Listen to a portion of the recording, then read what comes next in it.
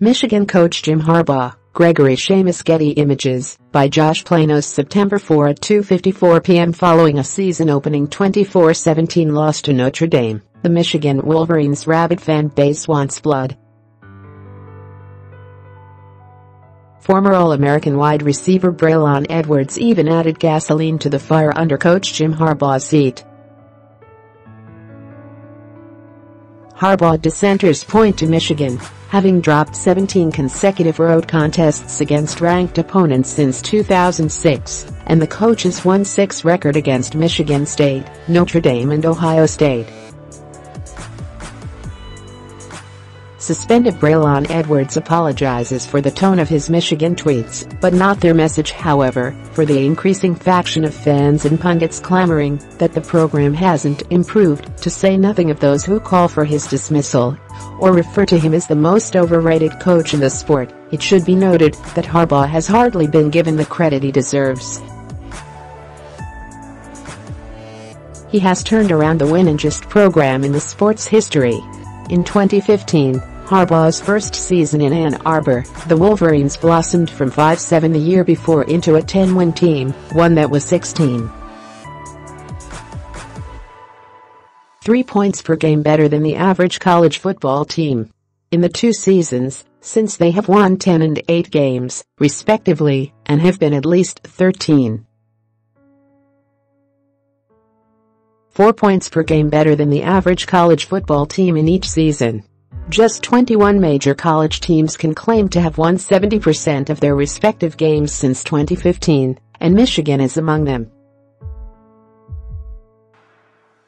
The Wolverines have per game point margins of plus 15.3 and yard margins of plus 115. 9 over that stretch, both top 10 marks nationally, which are far better predictors of future success than wins. Over the last 3 seasons, Michigan has been 15.8 points per game better than the average college football team. In terms of 3-season average SRS, that's the program's top mark since the turn of the century. Another way to measure Harbaugh's tenure is his monumental impact on recruiting. Michigan ranked as low as 49th in recruiting before Harbaugh. Since, he has produced 3 consecutive classes in the top 25, including 2 in the top 5. Those high-profile and highly criticized losses have largely come by narrow margins and terrible luck. 1. To Michigan State in 2015 was among the most improbable in the history of the sport. Another, the following year against Ohio State, was effectively decided by a controversial 4th and 1 conversion. 5 of the team's last 8 losses have been decided by 1 score or less, and the program is just 4 8-1 score games since Harbaugh, who has faced a top 25 overall schedule the last 3 seasons, it should be noted, arrived in Ann Arbor. Furthermore, the last 10 teams to beat Michigan under Harbaugh have finished the season ranked in the top 17 of the AP poll. The key problem, ironic given Harbaugh's prowess and background, is on offense.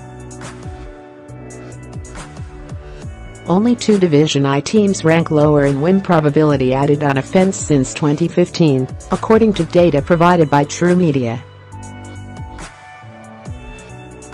Much of that can be traced to quarterback play.